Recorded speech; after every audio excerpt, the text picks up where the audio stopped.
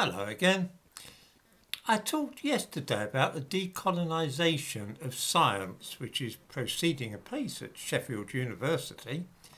I thought the viewers might find it interesting to see how this enterprise is targeting their children and grandchildren.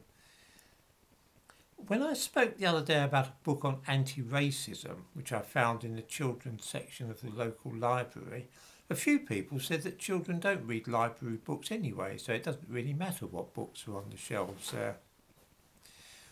All the local schools, though, bring their children to this library and encourage them to take out books. Sometimes teachers will choose books for the children themselves, which they feel might be relevant to the child. Then too, the teachers take out books and use them for work in the classroom. So I do think that it matters what books are stocked in the library. This one is a book about decolonising science, which is aimed not at university students but at children of 11 years of age. You will see that it is headed Black Stories Matter, a play on the words of the Black Lives Matter movement. This was published last year in the wake of the Black Lives Matter riots and disorder. I draw attention to the title of the book so we know what it is supposedly about.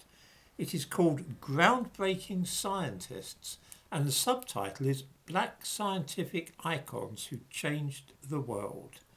Have we got that clear? This book is about scientists, black scientists, ones whose work has changed the world.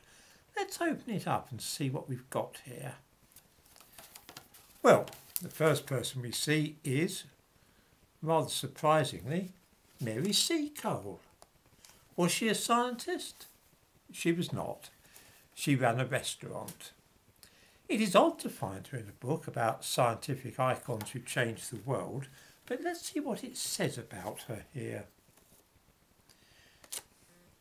In the autumn of 1854, Mary travelled from Jamaica to London to offer her services as an experienced nurse. She was turned down by everyone, the War Office, the British Army, and by an assistant of Florence Nightingale, who was interviewing women who wanted to become part of Florence's nursing team.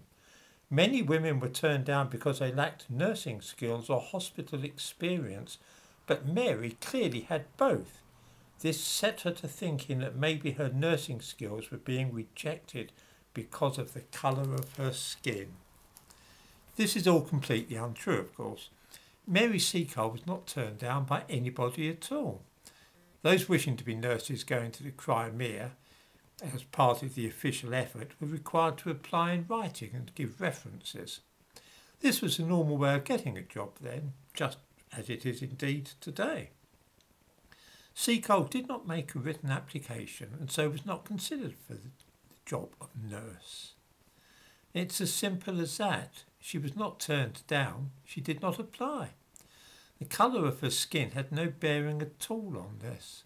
The author is trying to introduce racism into the story, although it has nothing at all to do with the case. We see further that Seacole decided to fund her own trip to the battlefields and then set off on her mission of compassion. This was not a mission of compassion at all. She was going to the Crimea to open a restaurant, for goodness sake. Finally, here is a nice picture of her nursing a soldier as he lays in bed. This never happened at all. It's a complete figment of imagination. So much for the first scientist who changed the world. Who else have we got here? Oh yes. Here we are. Bessie Coleman.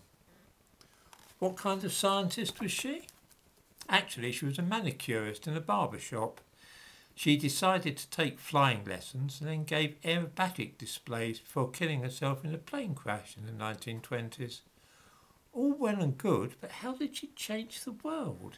In what possible sense was she a scientist?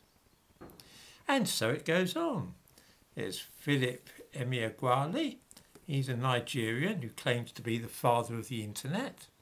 You can see him featured all over the place during Black History Month His various claims have been comprehensively debunked elsewhere, not least on Wikipedia.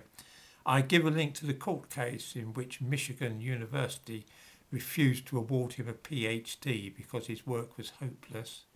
He took them to court because he said they were being racist by expecting him to complete his dissertation to the same standard as everybody else. Then we have Daniel Hale Williams, who it is claimed was the first person in the world to carry out open heart surgery. This is nonsense. The kind of operation he carried out had been undertaken almost a century earlier. He was actually the first black person to do such a thing. This is the problem with decolonising science and trying to emphasise the role of black people in science. You end up talking about shopkeepers and people doing aerobatics to entertain the crowds at circuses. The truth is that scientific research is not something which black people have made much of a contribution to, ever. Whether you are talking about quantum physics, computers, evolution, chemistry, medicine or anything else, the reason that we only see white scientists has nothing at all to do with racism or Eurocentrism. It is because it is Europeans and Americans who are actually doing the science.